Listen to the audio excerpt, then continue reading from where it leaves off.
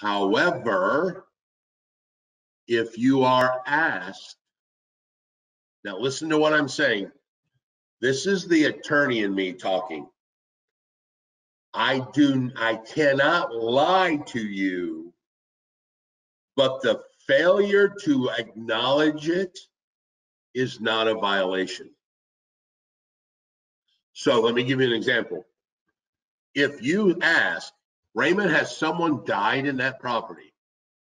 I literally could say, Cameron, at the Modulin Group, we have elected to not discuss this topic. I didn't lie to you, but I didn't say yes. Everybody get what I'm saying? The failure to acknowledge is not a violation. The only violation is if I lie to you. So I could literally go, oh, shiny keys, and distract you, and you forget about it. That's fine. I just can't lie. Hey, Raymond, did someone die on the property? Well, step over the chalk outline and let's talk about it. All right. Now, it's entirely possible that the buyer says, look, my offer is contingent 100% on you telling me yes or no. I literally could still go to my seller and go, hey, they want to know. And the seller goes, don't tell them. I'm willing to lose the offer. Okay. So I go back to you and go, hey, we don't talk about this. It's up to you. You want to go find it, look it up, but we are not going to confirm or deny either way. As long as I don't lie, I cannot say yes. That's legal. Got it? Thumbs up. All right. Megan's Law. Everybody know what Megan's Law is? This is the child or sex offender law. Megan's Law is not a reporting law, meaning they don't send you information. You must seek this information out. Your client must seek this out. I will tell you, 2 years ago, I had a good friend of mine. I helped him, was his agent personally. I've done 2 deals in 3 years. He was one of them because we were in the military together. We found a house in Beech Grove, Indiana. Between the time I left the house and they said, Raymond, we want you to write an offer, and the time I got home to actually get on the computer and write the offer, his wife called me and said, Raymond, do not write the offer. She looked up the sex registry, indianasheriffs.org or watchdog.com.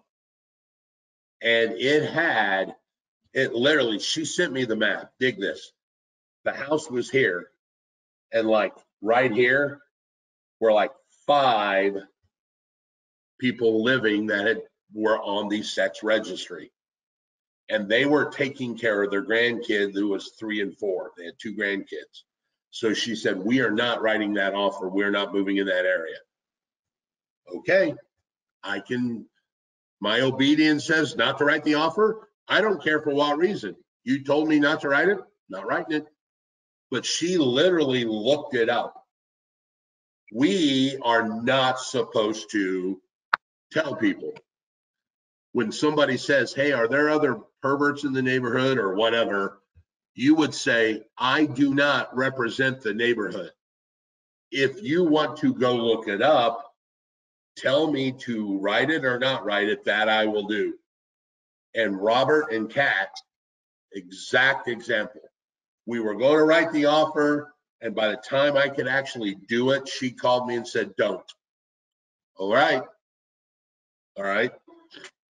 You certainly do not want to go, well, across the street lives, because one's if you're wrong. Now you might have cost a deal, and the guy you pointed out may have a libel or slander case against you. So you would say, dude, I don't represent the neighborhood. I don't know. I don't know the composition. I don't know the content. I don't know any of that.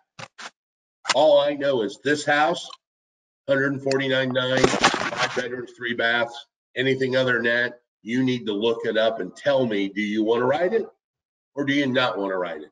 That's all I care about. I don't care why. I don't even need to know why. You just say, we're not writing the offer today. Okay. So Megan's Law, you must seek out. It is not a reporting one. All right. That's agency. Any questions on how agency works? So what we covered Friday was the brokerage as a business. Today we covered the relationship between the client and the agent, called an agency relationship.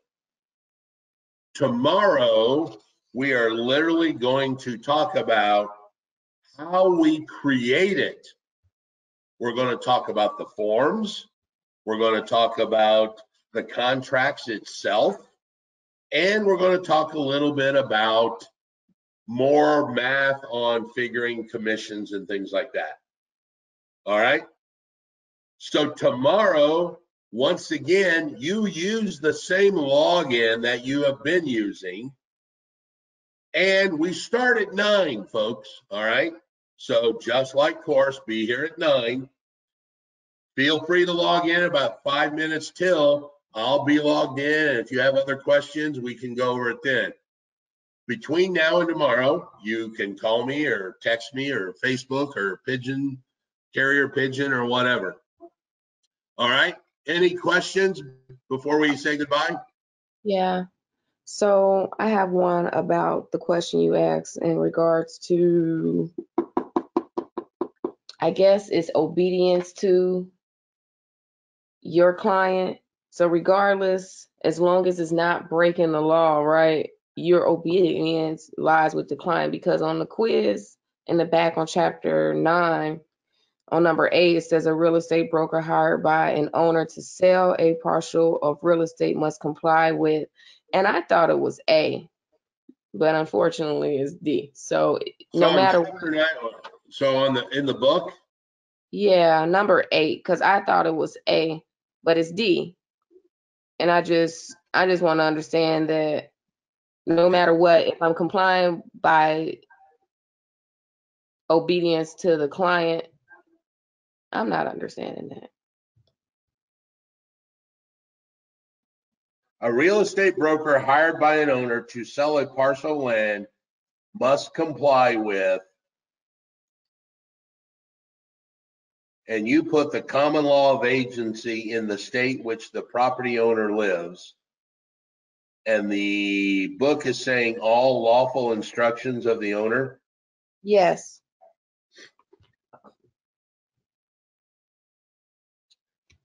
I could see arguing either one of those. I've come across a few, Raymond, that I feel like can be argued in both ways. How do you determine that in the test? Because that's what's screwing me up. Well, on my test, there's nothing this questionable that should be this close. Okay. On the state exam, I would hope there's nothing this close. All right. The common law, I'll tell you what I will do. I will research this and figure out why A is not the answer. The only thing I can figure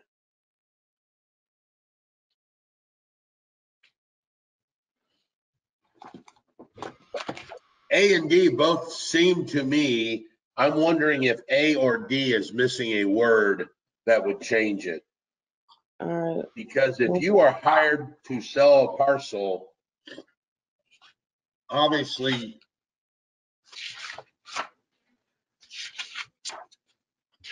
yeah, good point, Lashana. Either one of those, I think.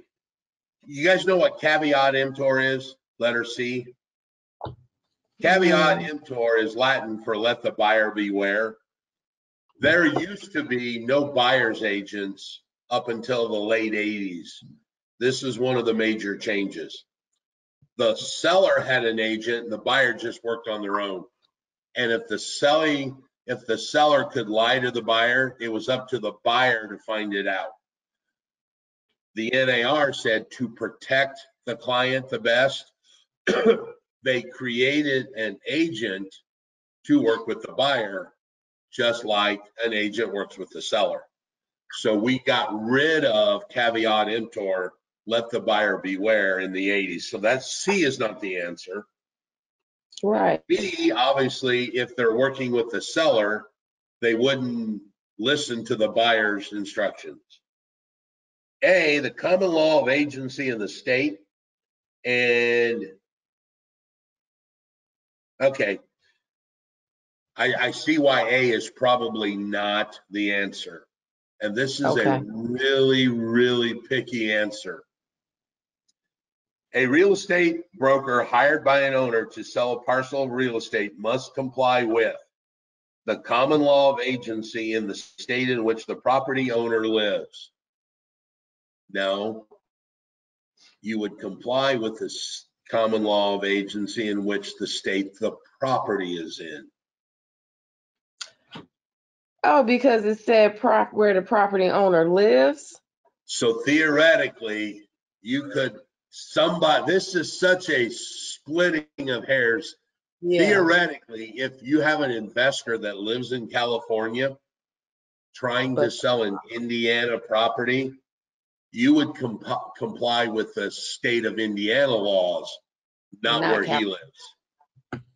That is a very, I mean, I didn't catch it until I really thought about it.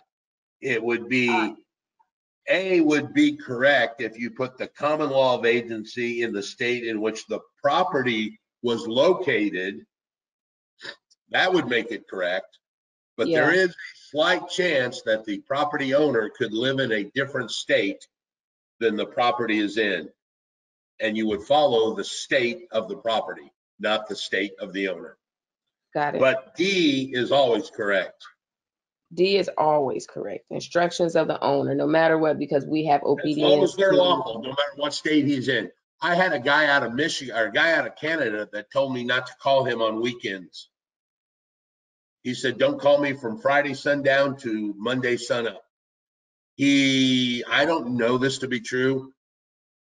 He was of the Jewish faith, and I guess on the weekends they did not use electricity. I don't know if that's true, but that's what he told me. So they didn't watch TV, they didn't listen to the radio, they didn't read emails or faxes. He said, if you get an offer Friday about 3 or 4 o'clock in the afternoon, just save it till Monday morning because I will never respond to you.